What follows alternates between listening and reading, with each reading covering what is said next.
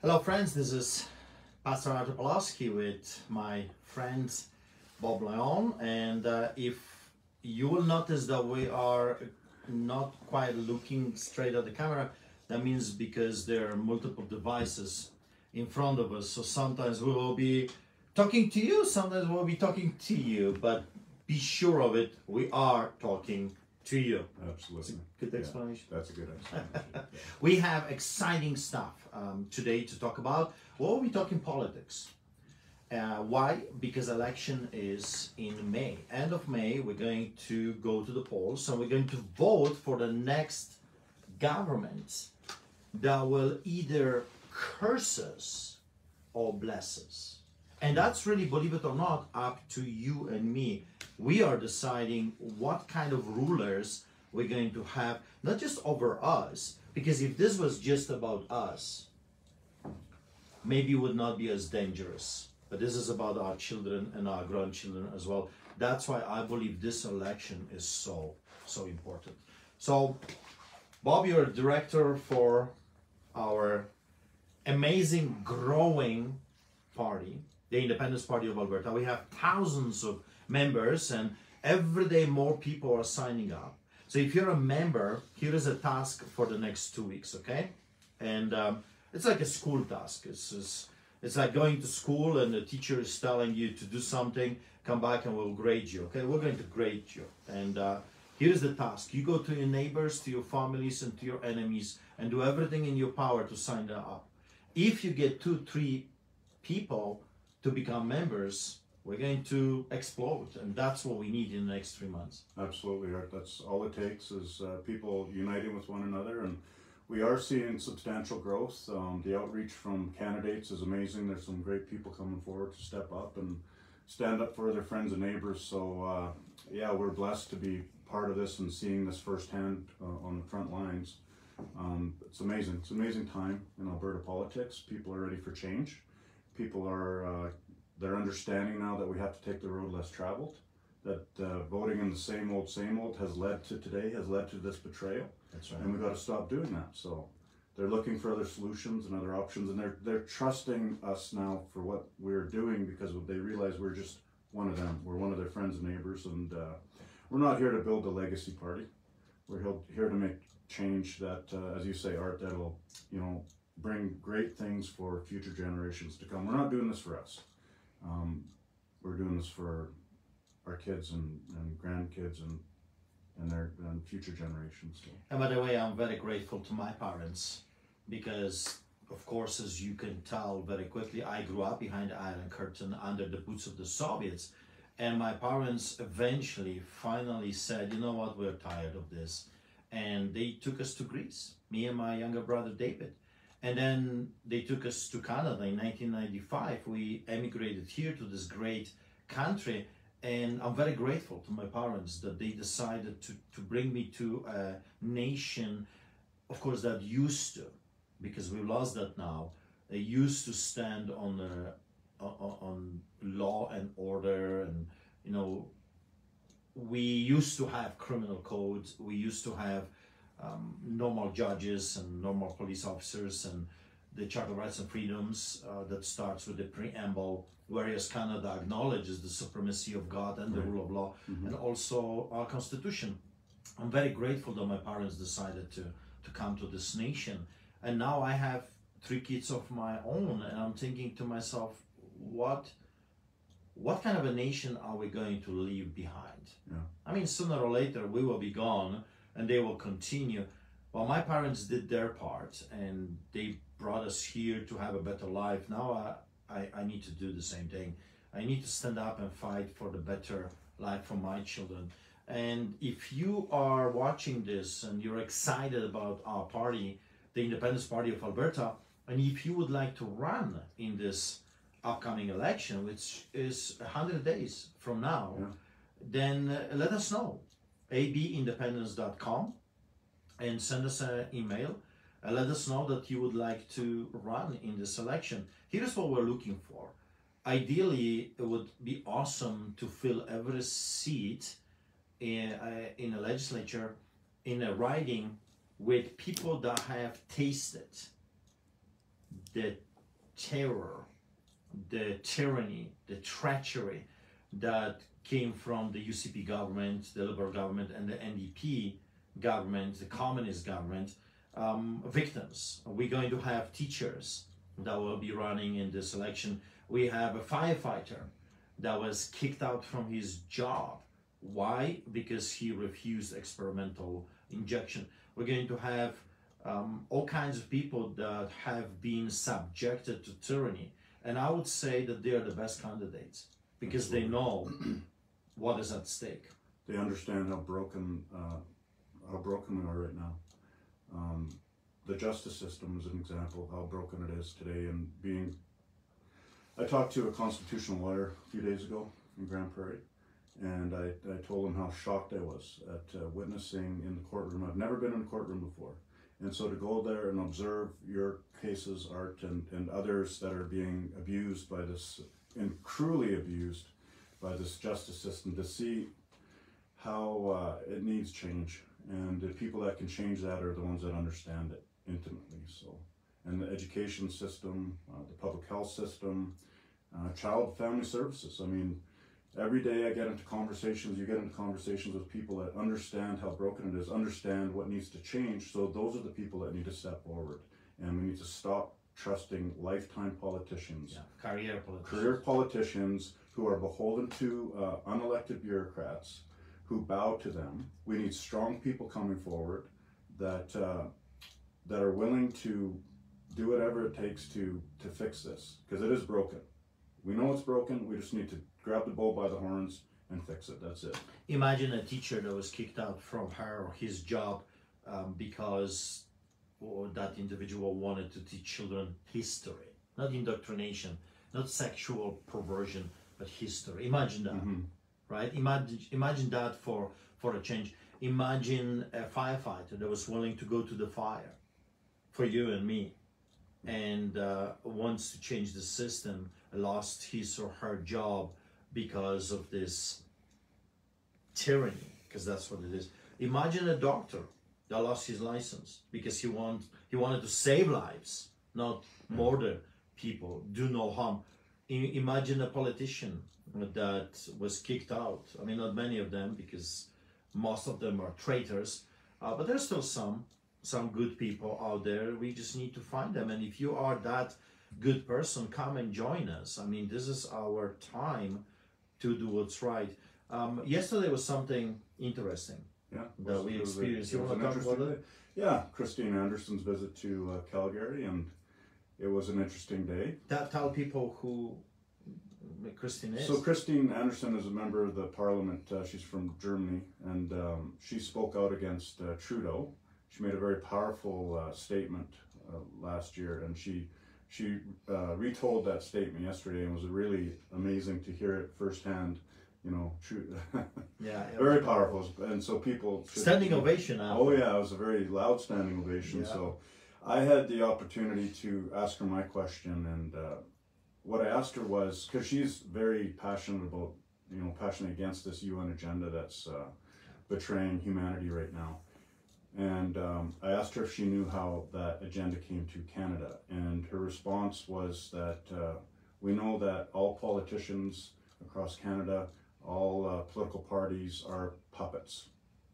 That's her quote. So it was perfect. And you don't have to name any parties, and all the same. All the same. Brian Peckford said it last summer in Calgary also, that all politicians, all political parties across Canada have turned their backs on the people. That's right. And that's where we're at right now. So the foundation for this betrayal doesn't happen overnight. It takes a couple decades or more to lay that foundation. And then you have a patsy rolling it out. But we need to understand, that all politicians, all parties have brought it here. And then to understand how it happened, and to understand the solution is to take the road less traveled. Yeah. Well, in just a few months, Albertans, you will have an option. And what drives me crazy is that sometimes I'll have people coming to me and they say, this cliche that I've heard all my life in Canada, we must. It's like implying that there is a gun to your head that you have no choice. We must vote for the lesser of two evils. And I remember in the political realm, I've heard that over and over again. Every election, actually, people would say the same thing. We must settle for the lesser of two evils, because if we don't vote for this evil, even a bigger evil will come. And look at this today. So I want to say this to you. It was not the liberals that put me in metal cages. It was not the NDPers that put me in solitary confinement and still keep me on house arrest to this day, after 50 days of imprisonment for doing my job, for being a pastor for Canadians, telling them to stand for their God and state-given rights, but do it peacefully. It was the conservative, my brothers and my sisters did that to me, and they're still doing it today. So why would good people, and that's my question to anyone, everyone that is willing to listen, why would you settle for evil? Is not voting for a lesser of two evils still evil? I'm still voting for evil. Well, you know, is God okay, put it this way, when we settle for evil just because we are scared of the bigger evil? What are our options? People say, well, if we don't vote for the traitors, I call them Nazis, that's what they are, the conservatives, the UCP conservatives with Tyler Shandro, and Nazi with Travis Taves, psychopath, with Nixon brothers, with Copping, with traitor Casey Madu, and the flip-flopping political pancake, half-baked Daniel Smith. So, what is the difference between them and the NDPers? There's no difference. There's no difference. All of the parties are pushing experimental injections. Yeah. All of them locked us like animals, muzzled us like dogs, enslaved us, froze our bank accounts, here in Alberta as well, not just in, you know, in Ottawa, but here. Let's talk about that. How did that come here? Who brought that here? That, you know, their ability to do that was the Conservatives. Right? This, again, back to this agenda, that was 2013 when Harper brought in the bail-in banking regime. Mr. Harper brought that in. Yeah. And I had a conversation last night with somebody. It was, you know, when an individual identifies knowing how this agenda came here, UCP are doing it today, and they still get stuck in this trap of still saying, but we have to vote for them because we don't want the NDP to win. I was like, wait. Yeah. Let's talk about this. So frustrating. Yeah. So frustrating. It's frustrating. Yeah. And it doesn't make any sense. My wife always said from the very beginning, it was the conservative government that opened the door. So when you have a villain outside, I mean, what is the job of a gatekeeper or a shepherd, politician, officer of the law, or a door? Like, what is the purpose for the door? Is to keep villains or people that are not welcomed at this moment in your home away, right? Yeah. A door. Mm-hmm. But what happens when you open the door for anyone to come in? All evil gangsters, rapists, murderers, just to come in. That's what conservative government did in our beloved Canada. That's exactly what they did. Pretending to be our friends, but betraying us left and right, traitors. Yeah. And they should be charged with treason for what they have done to us. So I say to the people, I see no difference. They're all the same. During our trials, the trials for the 4 boys, preliminary trials, because they even didn't have their time in court yet, their bails were denied.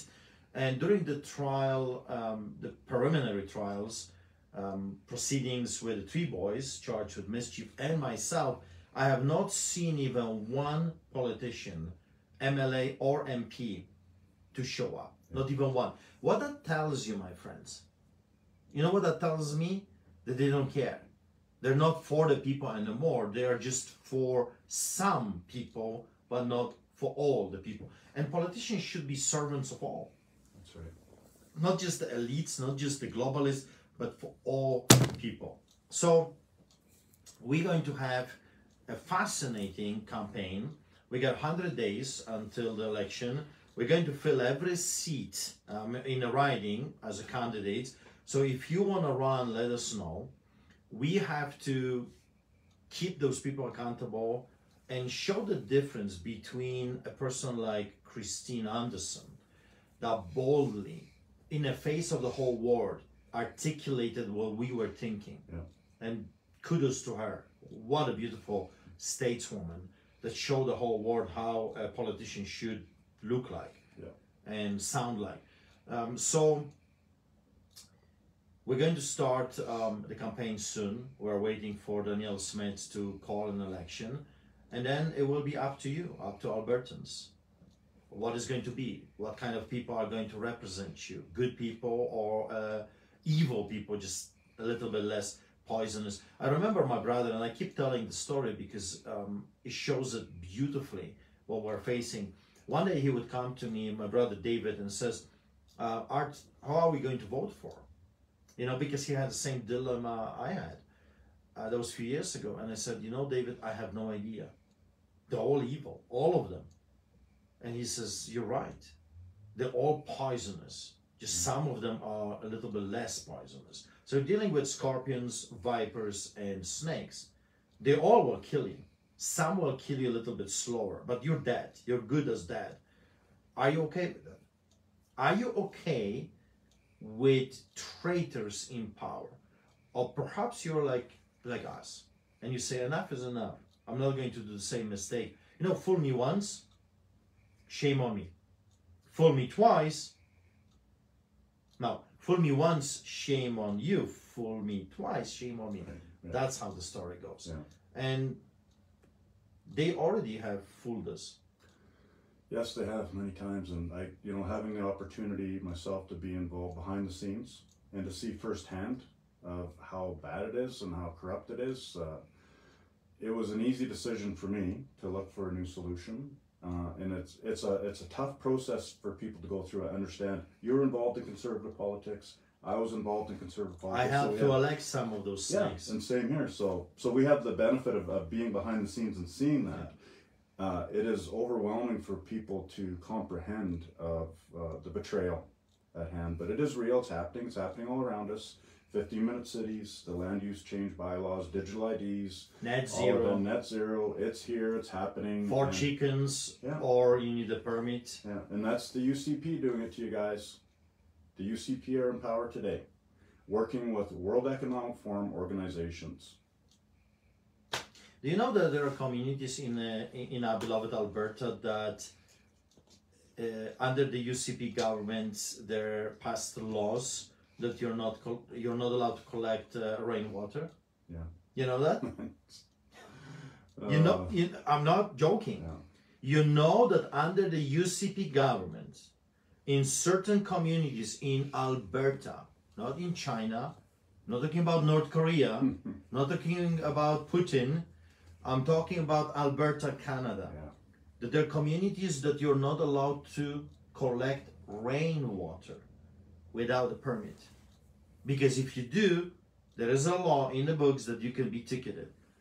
Are you okay with that? Are you okay with, if you want to have more than 4 chickens in your farm, on your farm, you need a special permit from some bureaucrat? You know how that sounds like? It sounds like bureaucracy under communism and socialism. Yeah. I grew up in a country like this, where every aspect of your life was controlled by government. Everything. How many pigs you can have, how many cows you can have, how many chickens you can have, what you can do with that. Can you eat it? Can you sell it? Every aspect of your life was completely 100% controlled by the government. So a friend of mine who grew up in Russia, and he was very happy to come to Canada to have freedom. He loves to hunt and fish. They are having the conversation now, today, about moving back To Russia. to Russia. Yeah, I mean, Whoever thought that would have happened? it's absolute craziness. And then we're talking about splitting the votes. Seriously, are we talking about splitting the votes? Again, good people should vote for good candidates. Absolutely. I vowed never again to vote for someone because of fear of someone else. Yeah. I want to vote for a good candidate from now on. I've done my mistakes, and I'm sure you did it as well. But let's not just repeat them again and again and again and then expect different results, because that's insanity. Well, and another thing with what we're trying to build here, the local candidates will be beholden to their local communities. There's no party whip. We're not going to be whipping the people's representatives in line with the party agenda. You know, that's what happens today. No more of that. The elected representatives from your communities must represent you, not a party agenda. That is what led to today. So enough of that. So a few things. People will ask me and you and others like us, how are we going to do it? Well, it's actually very easy to bring checks and balances. You know that? Accountability. Yeah. So we want to elect judges, enough of political appointees. We need to elect chief of police. We need to bring accountability in the form of, I call them constitutional sheriffs, a force that will be watching politicians if politicians are not breaking the law. They will be watching judges. You know, judges right now, they're pretty much untouchable. Oh, yeah. They can do whatever they want. They can rule whatever they want. They can break the law. They can rule straight from, you know, ruling straight from North Korea, and that's all good and they're protected. The crown prosecutors can lie in a court to the judges, no problems. Yeah. Like this pathological liar, professional liar, Stephen Johnston, that is a crown prosecutor for my case and for the case of the 4 boys, the political prisoners that are still in prison, and the 3 guys charged later. That's the same guy. We caught him multiple times on lying to the judges, multiple judges, and somehow that's perfectly okay. Yeah. But you try to lie. If you lied, you would probably be sentenced to prison for lying to the courts. So we've lost that. What we need is our own police force, because we're dealing with very corrupted federal government that has completely a total disregard to the law and order, Criminal Code of Canada, Charter of Rights and Freedoms, the Bill of Rights, Human Rights, and the Constitution. We have to somehow have the force to protect ourselves from the federal overreach. And I want to finish this broadcast with the inquiry, because if by now you are hoping that there is any level of protection,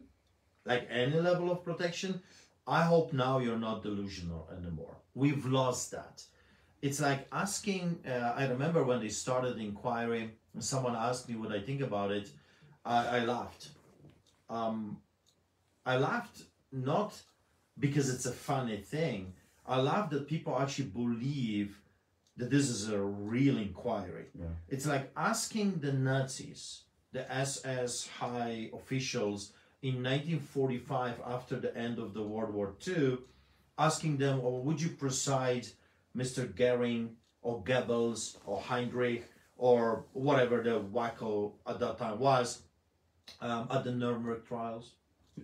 Okay, sir, can you can you promise us that from now on you will be a good politician for the German people in 1945? Absurd, right? Like, I mean, you would laugh at the situation, but that's exactly what happened.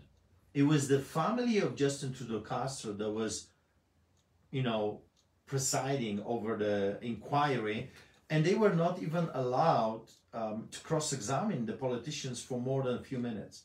That's not how it's done. No. You can't do this properly if you don't have enough time to ask the right questions. And they were stalling. I don't know if you watched it. They were like talking nonsense, killing the time, you know, all on purpose. And then did you see the documents that they asked for? It was all blacked out. Redacted, yeah. Right? Like you ask for a document relating to the story and it's all black. You can't see a thing. Craziness. So I knew at the very beginning nothing. It's a show trial. That's what it is. I've seen them under communism. So now, why we're talking about this? Because now you should be on our side more than ever. We need independence more than ever in our province of Alberta. We've lost the protection of the so-called justice system. We've lost the protection of the federal government within this confederation. We've lost the protection from the police. That's why we need to replace them. And we've lost the protection from our own politicians, which right now we know they do not represent us. They represent some globalists. So let's talk just a few minutes about the inquiry. What you think about it?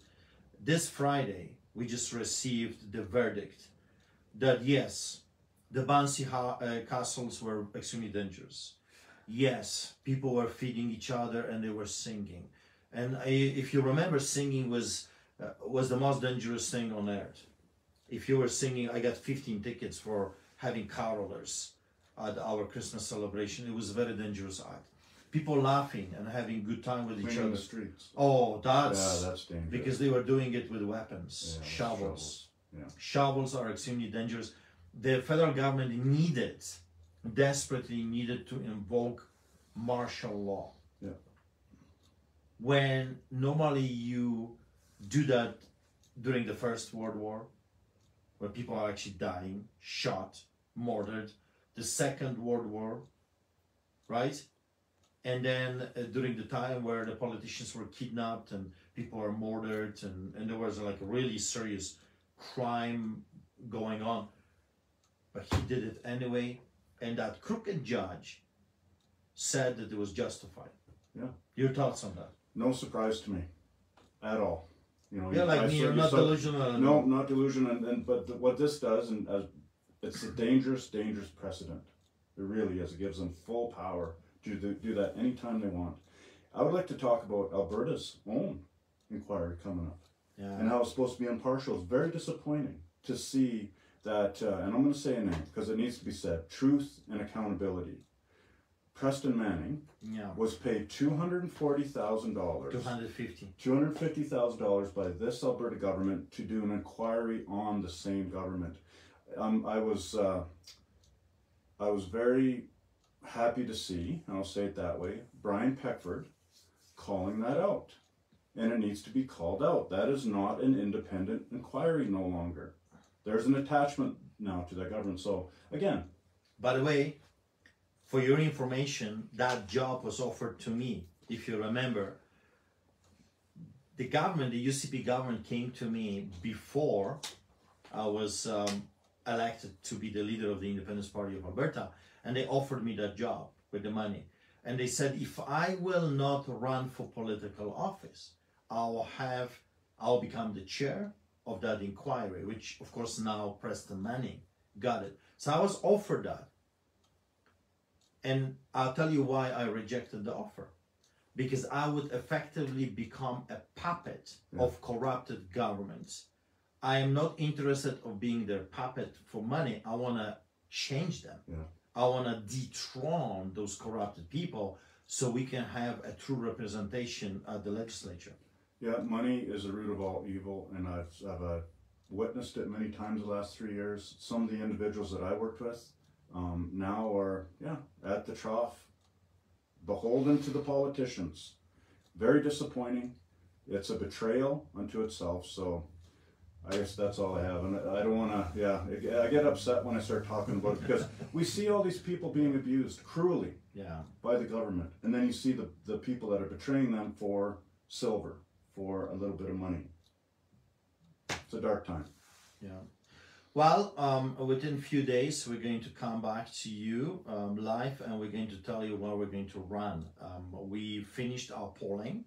Polling came amazing. We did the entire province of Alberta, almost the entire province of Alberta, and we will find out where we are going to run, like Bob and me personally, because I'm looking forward to that, and then we will let you know. We will need volunteers, we will need door knockers, people that are willing to put lawn signs. I mean, we want to do a proper campaigns all across this province of ours. So we need your help. We cannot do this by ourselves. That's right. I mean, as hard as we are pushing and as hard as we are working, this is not one man's show. This is not two people's show. This is not even one group or one church's show. This requires everyone, all of you, and we need your help.